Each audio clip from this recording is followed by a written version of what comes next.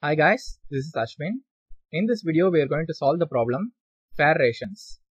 You are the benevolent ruler of Rank Hacker Castle and today you are distributing bread. Your subjects are in a line and some of them already have some loaves. Times are hard and your castle's food stocks are dwindling.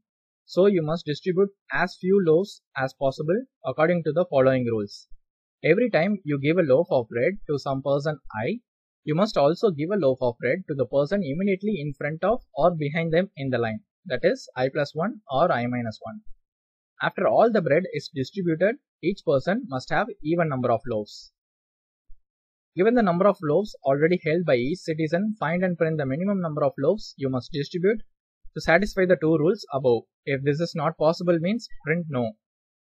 Let's see an example. These are the bread loaves that the persons already have. We can give the first loaf to I equals 3 and I equals 4. That is the third person and the fourth person. Next, we give a loaf to the second and third person. Finally, it satisfies our condition. We have to distribute 4 loaves. Let's solve the problem. Initialize breads equals 0 and calculate the number of persons, that is n equals len of b. Now we need to iterate the persons for I in range n minus 1. I will tell why we are traversing up to n minus 1. Now we need to check for the condition if b of I modulus 2 equals 1. That is, if the person has odd number of breads, we need to make it as even. For that we need to distribute 2 breads, that is for the current person and the person next to him. Increment breads by 2 and increment the breads of next person I plus 1 plus equals 1.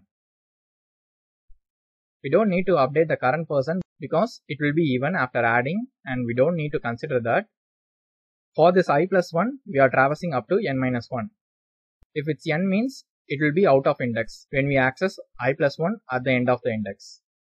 Now for the final condition, if b of n minus 1, that is the last person, modulus 2 equals 1, that is the last person has odd number of breads, we need to return no, because it is not possible to have even number of breads.